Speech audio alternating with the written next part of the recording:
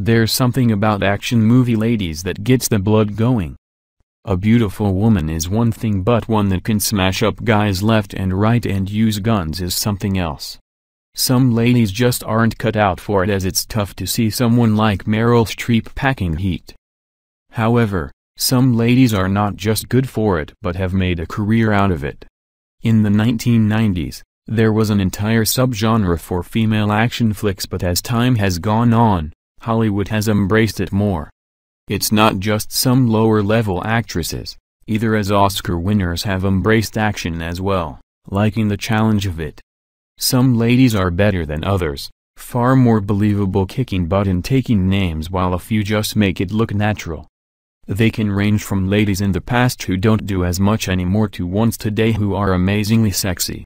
Some movies go from pure action to more sci-fi but still showcase the best of women who can kick some tail and look great doing it. Leather suits, dresses, packing heat, or wielding swords, these ladies can do it all. Some just look better with pure fists and kicks and don't rely on just their good looks to get ahead. There are plenty of choices, but these are the best of the bunch. The 15 hottest ladies of action films, some famous for one key role while others have slews of such parts. Either way, they are 15 ladies who know how to rock their fans in many ways. Lucy Liu. After roles in forgettable movies and TV shows, Lucy Liu hit the big time as the cold-hearted and sardonic Leon Al-Mkbeel. In 2000, she was cast alongside Drew Barrymore and Cameron Diaz in Charlie's Angels and stole the movie as the genius who happens to be a kung fu master. The sequel was a disappointment, but it did lead to Liu getting more action-oriented roles. She was the tough lead of the infamous Ballistic X vs. Sever and voiced Viper in the Kung Fu Panda movies. Liu also got attention for O-Ren and Kill Bill, where her duel with Uma Thurman was a highlight of the movie. The underrated Rise, Bloodhunter had her as a vampire looking for revenge, and she was the best part of the Man with the Iron Fists as the madam whose ladies happened to be deadly killers. Liu now stars as Joan Watson on Elementary, where she does get a few fighting scenes now and then and shows that beauty can be quite deadly. Charlize Theron. From her debut in 2 Days in the Valley, Charlize Theron showed a nice drive, a good acting spark, and a willingness to doff it all to show off her body. She had brushes with action in Reindeer Games as well as The Italian Job, as she was used to roles that showed off her looks. In 2003, Theron stunned critics and audiences with her turn in Monster that won her the Oscar. With that cred, Theron thus embraced action movies more. Aeon Flux may have been a flop, but the sight of Theron in skin-tight leather whipping guys around was a great sight. Hancock gave her more FX stuff, and her turn as the evil queen in Snow White and the Huntsman was the highlight of the movie and its sequel. Of course, the big one for Theron was Mad Max Fury Road. Her turn as the bald, one-armed Furiosa won massive hails from critics and helped make the movie an Oscar-nominated hit. Theron is ready to get more action going as she plays the villainess in The Fate of the Furious. Also, many are eagerly awaiting her turn in Atomic Blonde as a 1980s British agent who brawls across London while sleeping with a hot lady. Proving you can be an Oscar winner and an action icon, Theron solidifies her place as one of the hottest women alive. Kate Beckinsale. For a while, it looked like Kate Beckinsale would be known mostly for roles in nice, quiet English dramas.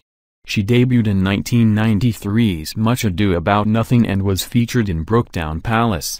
Her role as a nurse in Pearl Harbor did get attention, but the movie failed to be the mega hit expected. But in 2003, Beckinsale surprised many by being cast as Celine, the vampire-turned-werewolf hunter in Underworld. The film was a surprise smash as audiences turned out for the sight of Beckinsale in black hair and skin-tight leather outfit to be a success. She's reprised the role in 3 sequels, including this year's Blood Wars. Beckinsale also played a sexy gypsy in 2004's Van Helsing, and probably the best part of that movie. She also got raves for playing a U.S. Marshal investigating a murder in Antarctica in Whiteout and a deadly killer in the remake of Total Recall. While she still gets dramatic parts, it's her action roles that have made Beckinsale a favorite and that English charm amazing in action.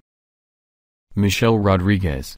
With her tough demeanor and sexy pout, Michelle Rodriguez just oozes out the aura of someone you don't want to mess with. It began with her very first role in the 2000 drama Girl Fight as a female boxer, and critics adored how she took to the part.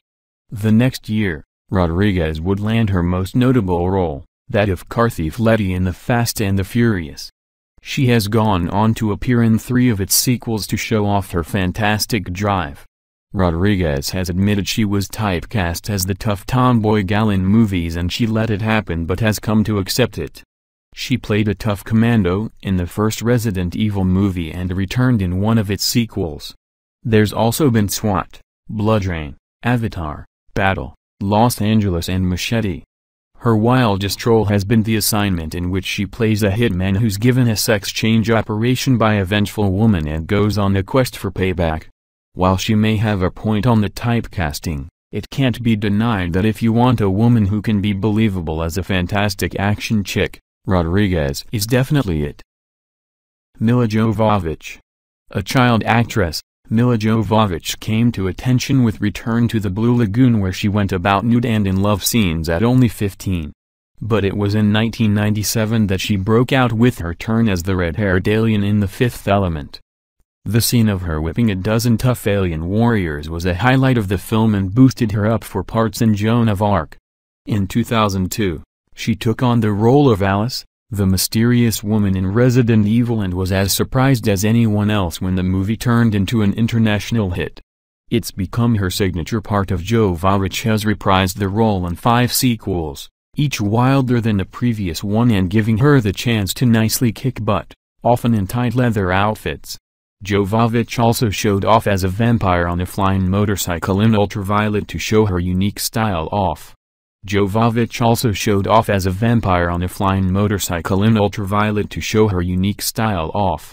2011's The Three Musketeers had her managing to look sensational, kicking butt in 18th century outfits and even acrobatics.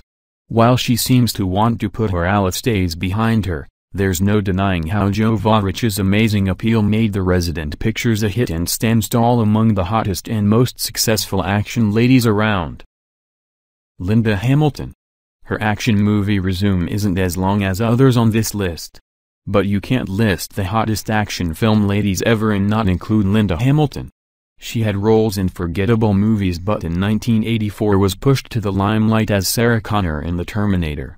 As the woman chased by a robot from the future to kill her unborn child, Hamilton grounded the movie to make it a hit. She had other film roles and starred in the hit TV show Beauty and the Beast, but not much else in action.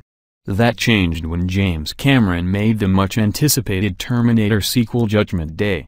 Hamilton stunned audiences by transforming herself into a lean and mean fighter, her muscled form and way with a gun rocking audiences. The genius was how her Sarah was more of a machine than the Terminator, a mother fighting for her child, and Hamilton's gutsy performance became the talk of the movie world and influenced slews of other female warriors. Hamilton has pretty much stayed away from action since, but created one of the most influential action heroines ever, not to mention one of the sexiest around. Gina Carano. As a former MMA fighter, Gina Carano sure had the chops for an action star. She helped pioneer ladies in MMA, showing how they could be as skilled and take their lumps as well as any guy, paving the way for Ronda Rousey and others. When Steven Soderbergh tried his hand at action with Haywire, he cast Carano as the special operative who's double-crossed on a mission. Carano handled it well, including the standout scene where she brawls in a hotel room with Michael Fassbender while in an evening dress. Carano then starred in Furious 6 as a cop with a secret that included a great fight scene with Michelle Rodriguez. Her biggest role has been Angel Dust in Deadpool that had funny bits like tearing off her shirt in a fight with Colossus. Now filming a new sequel to the Kickboxer reboot, Carano is showing that you can be beautiful and badass in spades and a legitimate tough lady in many respects. Carrie-Anne Moss. It takes one role to make you an icon, and Carrie-Anne Moss got it with Trinity. The Matrix stunned audiences in 1999, rocking them with the special effects and story along with visuals never seen before. Moss was cast as Trinity, the lady who introduced bullet time to audiences with her opening fight scene. Clad in a leather suit that fit her like a glove, Ma stole the movie with her great style, amazing in the fight scenes and winning audiences over. The sequels were infamous for failing to live up to the same potential, but Ma still looked amazing as Trinity was the epitome of cool on screen. Moss also got raves for the acclaimed drama Memento and balancing some better character roles with the Matrix films. Today, Moss is known as Jerry Hogarth for Netflix's Marvel series Jessica Jones, but to many, she'll be forever remembered as the lady who helped usher in a new era of action in movies and looked great doing it. Michelle Yeoh. She's been called the female Jackie Chan, like that martial arts icon. Michelle Yeoh insists on doing all her own stunts, which has cost her over the years. She's broken multiple bones, was laid up by a back injury, smashed her head hard and went through at least one film with a cast on her leg. But Yeoh has been a long-time hit with fans by how she mixes her deadly skill with stunning beauty that makes her a marvel. Her Hong Kong work includes Super Cop, The Heroic Trio, and Moonlight Express. Yeoh came to the attention of American audiences in the James Bond movie Tomorrow Never Dies and thus can add Bond girl to her accolades. Her biggest role was in Crouching Tiger, Hidden Dragon that one hails as she played the expert warrior who had some fantastic fight scenes. She faced Jet Li in The Mummy, Tomb of the Dragon Emperor and a Crouching sequel. Still busy with action flicks in her native land, Yeoh looks amazingly beautiful at 54, and when she fights, she brings a grace and beauty to action few others can touch. Cynthia Rothrock. In terms of real fighting skills, Cynthia Rothrock has the goods. A 5-time world champion in various forms, the hot blonde also holds 7 black belts. She used that to become a breakout in Hong Kong movies, as the sight of this American blonde who could take down men twice her size intrigued audiences. After various roles there, Rothrock soon became the queen of direct-to-video action movies in the 1990s like Lady Dragon, Ridge and Donor, Tiger Claws. Her amazing face and body were a regular sight on video store shelves. No matter the plotline, Rothrock was a fantastic sight brawling it out, mixing up weapons and known for her signature stinger scorpion kick. She dyed her hair red for some roles, and while she wasn't an A-list talent in Hollywood, she had a very loyal audience following her. While retired from acting today, Rothrock keeps herself in shape, running a yoga and martial arts studio. At 60 years old, she looks at least 25 years younger and could probably still whip any guy put against her.